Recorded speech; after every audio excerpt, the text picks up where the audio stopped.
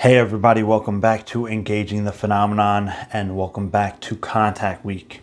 Again, tomorrow now, December 18th, we're going to be having a panel discussion regarding contact on UFO Jesus' channel. Make sure to check that out. I'm going to be making more contact videos. I wanted to make a video every day this week. So 7 days. I missed yesterday. I'm going to try to do either 2 today or 2 tomorrow, something along those lines. And going forward, I'm going to be doing a lot more contact type content on the channel because I have a whole list of videos regarding contact, and I need to get to them. So anyways, this video, contact and stream entry. This is a video I wanted to do for a long time, and this is, again, contact and stream entry is a bit of a hyperbolic title, but I'm using that exaggeration to make an important point. But also there is relevancy. There's relevancy in that. So for people watching this, stream entry is a terminology, Sotapanna, used in Therevadan Buddhism, and it expresses the first of 4 major stages in awakening to what people would call enlightenment, so to the awakened state. So in Therevadan Buddhism, although there's something called the progress of insight, which I'll show a really cool map right here, that's actually like 16 or 19 steps in that process of awakening and enlightenment. There's 4 major stages, and the thing about stream entry being the first major stage is once you reach that stage of stream entry, you're in the stream of awakening, so to speak, and there's basically no going back. You can never go back to the unawakened way of being, according to, again, this is Therevadan Buddhism, but I appreciate some of the underpinnings and some of the themes and philosophies here. And I'm making this talking about contacting stream entry because although having a contact experience actually could equate to this progress of insight map, my friend Daniel Engrim would say actually it's probably the arising and passing stage, which is actually one of the very early stages before stream entry. So it's like one of the first few stages, but it's a very explosive type awakening experience that can happen in many different ways, and it causes you to kind of be a spiritual seeker or truth seeker. So it's a subjective, or it's an experience that you have that will fundamentally change you. But stream entry is actually much more potent, permanent, and locked in. So the arising and passing, which is really more like a contact experience for most people, I would map a contact experience, especially a very genuine and like direct one, with the arising and passing stage on the progress of insight map, because it puts you on the, generally if you have a true contact experience like that, you are going to be a truth seeker from that point on. There's really no going back, but you haven't locked in that first level of awakening, which is equated to stream entry.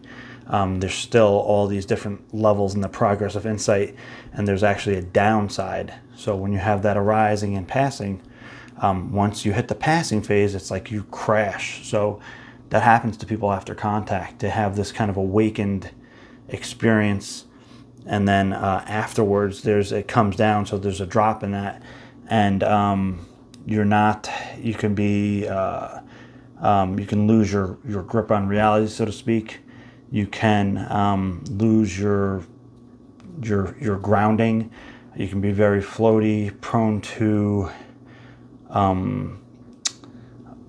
fantasy or disillusionment. And when you have the stream entry, which is you go all the way from that progress of insight, you're not going to have that. So that's why I'm equating it to the arising and passing. Although I would say that there are some contact experiences that are closer to that level of stream entry, and you have the locked in awareness. But again, it's very dependent on the individual.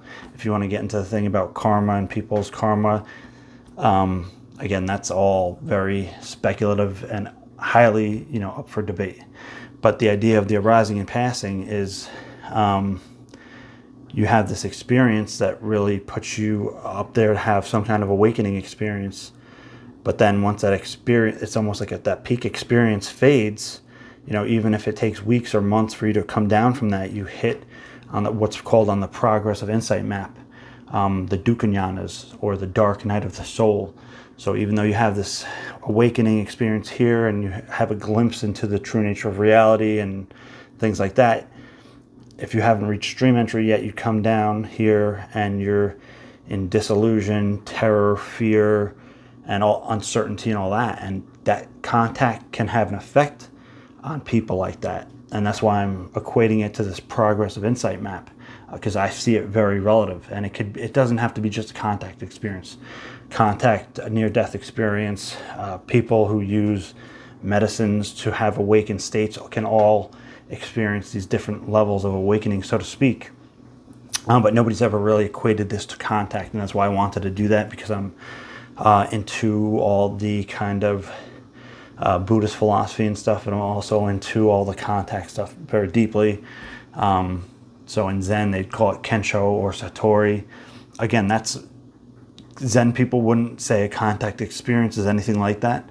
But for me, peeking in all these different worlds from a kind of meta view, like meta perspective, my other channel, it can have similar effects. But again, it's more of a correlation, not exact, saying a contact experience is equal to Satori or a contact experience is equal to stream entry.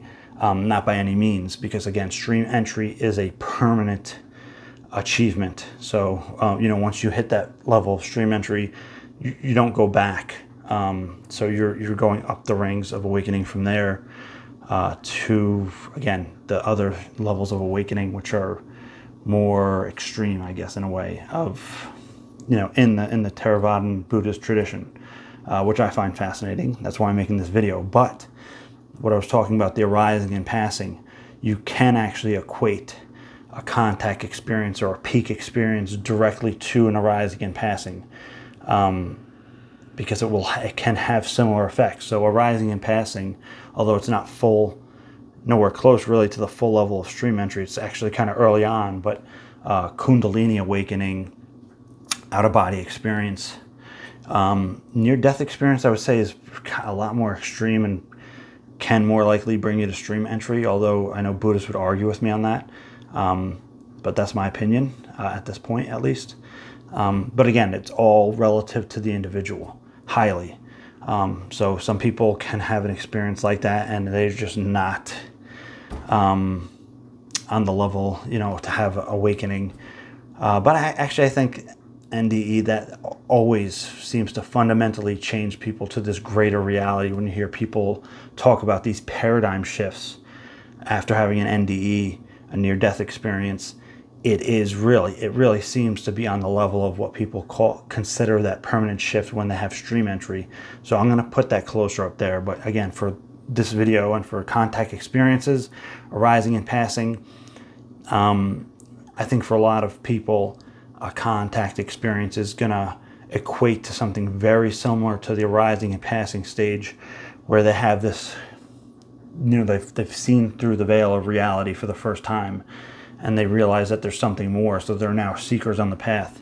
That's kind of where I see contact experiences, especially pretty deep and direct, and very direct contact experiences. Not just like, oh, I see a light in the sky and it's like, oh, I wonder what that is. Like, you had direct contact with some kind of other intelligence, and now you know that the universe is much greater.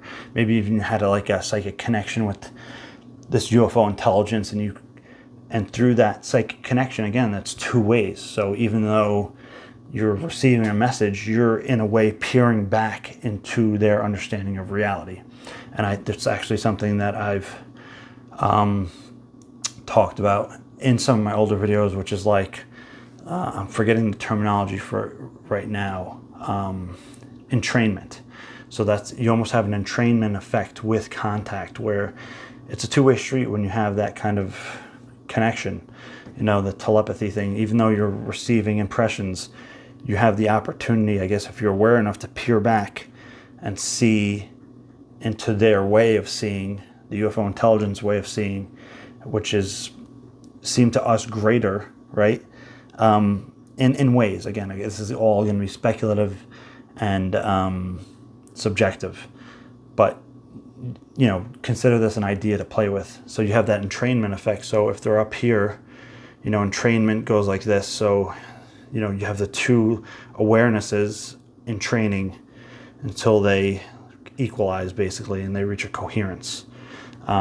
So I think that entrainment idea is relative here, and how contact experience can bring about an arising and passing, and what I'm going to go hyperbolic and say stream entry, which I don't think a contact experience 99% of the time is going to have people on a stream entry level.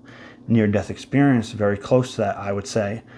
But arising and passing over here, definitely. I've seen a lot of people where they have that contact experience, whether it's one or just several initial ones, and that's the point of no return in some regards, although it doesn't create that permanent shift to stream entry. It's started them. So there's still, in a sense, no going back, but you don't have that whole progress of insight map where you're stabilized in this new level of awakening. Again, this is, I'll probably make a lot more videos on this because I find it as a fascinating topic. Maybe I'll do a chapter on it in a book. So the progress of insight map and contact and stream entry, can contact work as a catalyst for awakening, and can contact be, again, a catalyst for awakening for people? And I'm going to go ahead and say yes, definitely, possibly. Thank you guys. Take care.